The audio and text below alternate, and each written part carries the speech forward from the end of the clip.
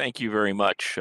I'm sorry that we can't all be together in Paris, but it's a delight to be here. All right, so I'm going to begin, and the staff will advance my slides. I'll tell you when, but we'll start with the outline.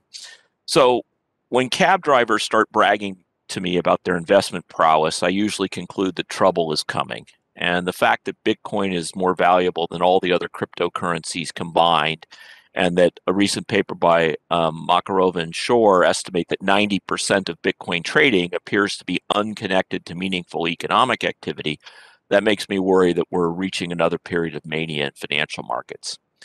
To many who are investing, I'm sure they think of cryptocurrencies as a disruptive innovation that represents the future.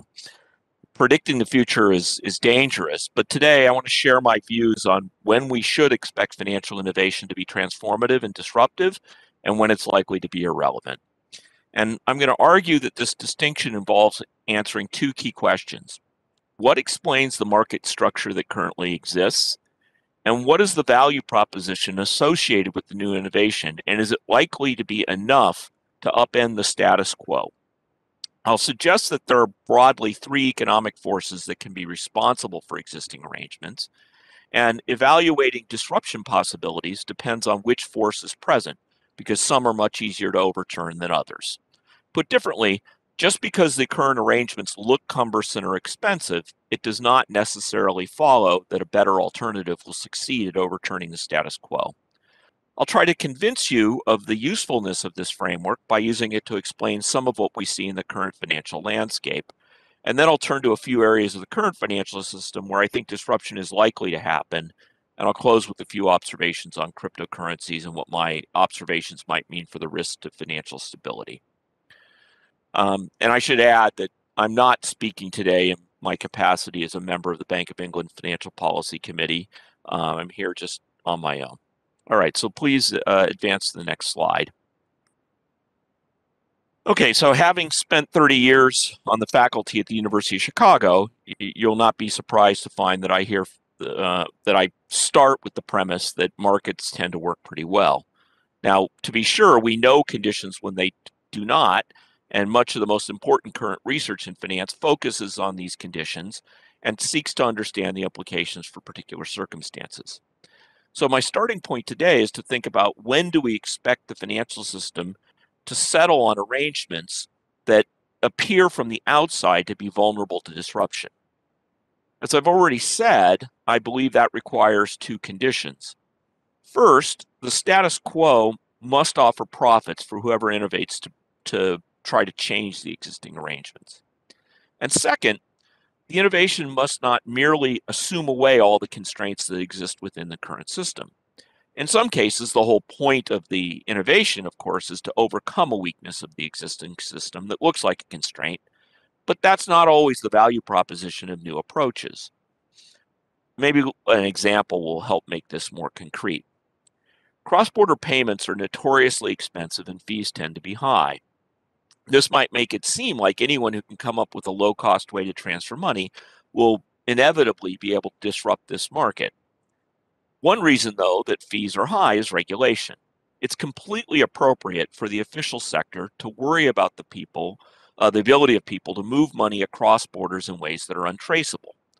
The financing of terrorism or other illegal activities is a real threat, and we want to be able to make sure that the authorities can track transfers.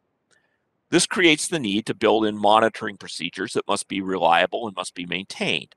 Offering a service that cuts costs by eliminating tracking would be cheaper, but it would have no chance of actually succeeding. A truly disruptive innovation must not only be cheaper, but it must operate in a way that does not give criminals a free pass. Now, stepping back from this particular example, regulation is in fact a general factor that can raise costs and therefore prices that might make some services or products appear to be ripe for undercutting. And in some cases, like in my example, the regulation is clearly in the public interest, and an entrant that sought to avoid the regulation would be irresponsible. In other cases, however, the cost of complying with the regulation can be so high that it actually deters entry. And indeed, there are times when incumbent firms favor complicated regulation precisely to keep out new competitors. Minimizing this kind of regulation is desirable, And there are times when new firms can call attention to areas where this is happening. Now, a second force that can lead to high prices, go ahead and go to the next slide, please. A second force that can lead to high prices are the presence of what economists would call fixed costs. These can take many forms. For example, licensing rules often vary across jurisdictions, and this can be true inside a country, for example, across states in the US, or across countries. To achieve scale, entering each new market involves incurring a new set of expenses. And when the rules differ across areas, that makes it more expensive to operate, and larger firms will tend to have an advantage in dealing with this.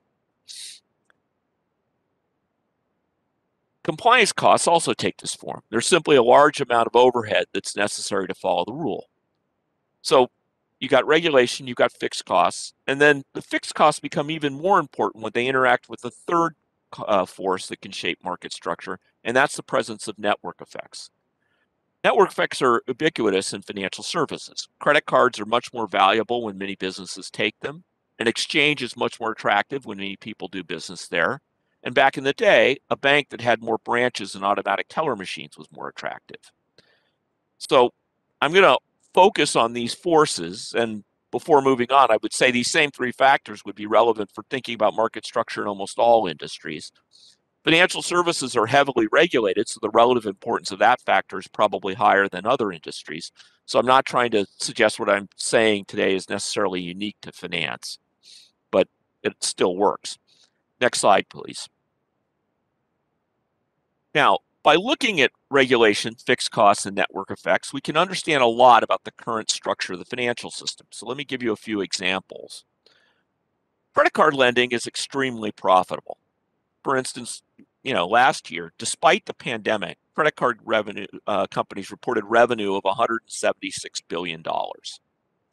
Yet MasterCard and Visa continue to dominate this industry. Obviously, network effects explain why they've been able to withstand the many attempts to enter their business so far. For most consumers or firms, one only needs a couple of credit cards. The value of the card depends critically on the ability to use it. Offering people a much lower cost card that's accepted at many fewer merchants would be unappealing to many customers. And historically, there have been non-trivial costs to recruiting new merchants. Cross-border payments would be another example of a very expensive service. Costs several percent of the amount being transferred. The World Bank estimates about $700 billion each year is sent by people residing outside of their native country back home in the form of remittances. So this is a large market, and one important requirement is to operate is the ability of the service provider to trace the transactions and comply with the money laundering rules, as I already described. The fixed cost of complying with the various local regulations would also need to be addressed. And one of the biggest advantages the incumbents have is brand recognition and the fact that most people are cautious about who they will trust with their money. Okay, so that's a second example. Let me turn to a third one that maybe is less familiar. But buying a house, as you probably realize, involves mountains of paperwork.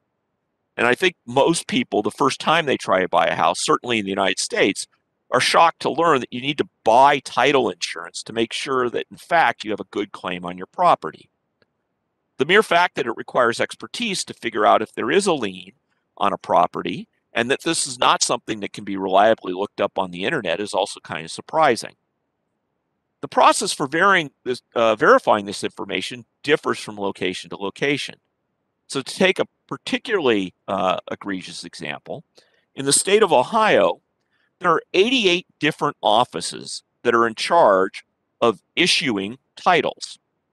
And even when the status of the title is clarified, there are multiple parties involved in a sale. There's a realtor, there's a lender, there's a title company, and an owner. And all of them need to be updated on the status of the transaction. So there's a lot of effort that goes into collecting all the various approvals and then passing them back and forth so that all the parties are on the same page. The fixed costs of operating in this market and to navigate this maze are large. Okay, so now let me go to the next slide.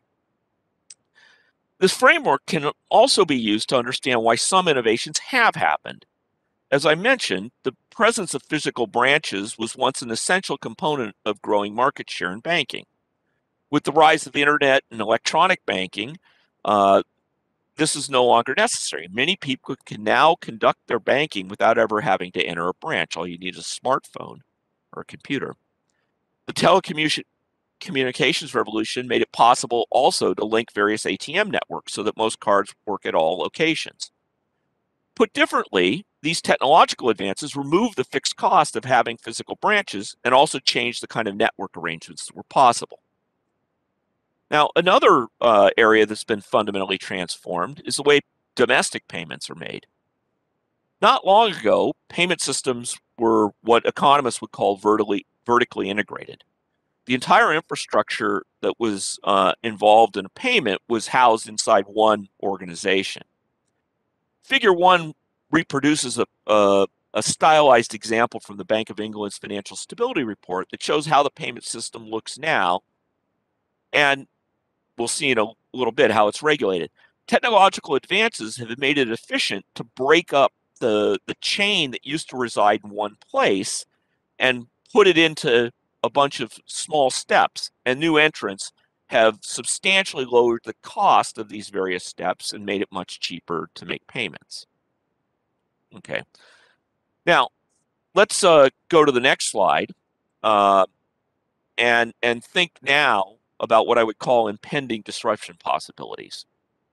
So a more ambitious and speculative application of this framework is to try to use it to anticipate where further disruption might be likely. And I'm going to focus on 3 areas where change is already underway and quite possibly transformative. So the first, again, is cross-border payments. Here, there's already firms such as Ripple that are operating to serve business-to-business payments. Ripple does business with central banks around the world and complies with money laundering rules. It can process more transactions per second than banks can, and it charges fees that are tiny for its services. Part of the way it makes money is by settling the transaction in its own digital asset, XRP. So it earns profits from releasing this asset into the system, and it seems to me over time more and more business will flow through these kinds of providers rather than just traditional banks. Now, I don't want to suggest that XRP as an asset is riskless, or it's going to become the model that other challengers will adopt. I'm just noting that the jump to a new model may be a big advantage for the disruptors. A second area where I think this is underway is small business lending. It's notoriously difficult for traditional banks to determine the creditworthiness of small business. It's expensive to enforce covenants, and these kinds of firms are vulnerable to lots of shocks that larger firms would just shrug off. Yet there's considerable demand for credit from these firms. For instance, the U.S. Small Business Administration estimates that in 2019, there was an aggregate more than $170 billion of loans that were individually each less than $100,000. So in the language of the framework, the fixed costs of monitoring these kind of customers is going to be very high. With the rise of new fintech payment services such as Square or Stripe, there's a revolution underway in the provision of business credit. Fintech lenders see all the revenue that's coming and going into a business. Based on purely monitoring that cash flow, which they have to do in order to provide their service, they can lend it at relatively low cost. And as these firms expand their networks to serve more and more businesses, this kind of lending is destined to grow. This lending is exploding, and one can imagine a huge fraction of the market will eventually migrate to these platforms. In fact, there's a lot of research shown over the last few months that when the U.S. tried to implement its payment protection program, that the fintech lenders were more nimble at getting those loans out than were some of the traditional banks. Now, a third business that seems ripe for disruption is property title insurance. I would hope eventually someone will manage to digitize all the property records everywhere so that searches can be automated. But in the meantime, go back to the example I gave you from Ohio, where you've got this paperwork process that involves all these different parties having to check has this step in the process happened or not. By consolidating all the information so that all the parties that need to be appraised of each change can go to a single platform, you can significantly lower the costs of sharing this information. That squeezes out time that is now involves people actually having to exchange the information, and it lowers the cost of the business. Okay, so let's go to the next slide. Now, I want to return to crypto currencies, and the issues with crypto would require their own full speech and analysis. If you haven't seen it already, I want to strongly recommend the recent speech by my colleague on the Financial Policy Committee, John Cunliffe. Sir John offered a comprehensive and deep analysis of many of these issues, and there's a link in the slides there that will be posted after the conference. But you can just Google John Cunliffe crypto and you'll find it. Let me briefly review several of his main points. You can see the speech for the details, and I'll add a couple of additional observations. Now, first, he notes that it's essential to separate those assets that are unbacked, like Bitcoin, from those that are backed. And I'm going to follow him and call the backed ones stable coins. The unbacked ones exhibit extreme volatility. For instance, he notes Bitcoin has seen its price fall by more than 10% on a single day on more than 30 occasions in the last 5 years. Second point is, today the direct losses to the banks from these extreme price movements would be modest. The banks aren't going to be holding these kinds of assets themselves, so they're not going to suffer balance sheet losses because of that. But third, the larger stability issues come from the way that these unbacked assets are getting attached to the broader financial system. And they're becoming connected so that the banks, through many indirect channels, and the whole financial system through these indirect channels, are potentially sensitive to these movements. So as an example, ownership by leveraged investors has been growing, and the exposures of exchanges is increasing. Price correction in that context could generate knock-on effects through many channels. And these linkages are growing really, really quickly, and so that risk is only going to continue to grow. And then his final point is that the issue with stablecoins are very different. It's quite possible that these arrangements will help squeeze the costs out of some payment arrangements. However, as Cunliffe notes, they must deliver the same level of safety and assurance as the existing arrangements, and the official sector is taking steps to ensure that's the case. Importantly, some of the major players in this space right now do not meet this standard. For instance, it's often hard to figure out if stablecoins that claim to be backed are backed and what they're backed with. And this echoes one of the key parts of my framework, that garnishing market share by a race to the bottom is not a successful strategy. Now, I agree with all of the points that John made, and my framework also highlights the risks of crypto assets. The value proposition from these assets does not come from one of the issues, from issues related to fixed costs or network effects. And to some extent, they're useful to some actors specifically because they allow people to potentially engage in illegal activity. So I'm skeptical to start with. To the extent they're treated as a new asset class, one has to ask what determines the risk and reward of that class. The possibility that something will rise in value because a greater fool will want to buy it isn't a solid investing philosophy. We know for sure that the large negative price corrections are possible, and if the entire sector were to reprice downward, it seems plausible to conjecture that this would be more likely during a time of stress when other asset prices are also moving down. So it's not clear to me you even get diversification from holding unbacked crypto assets.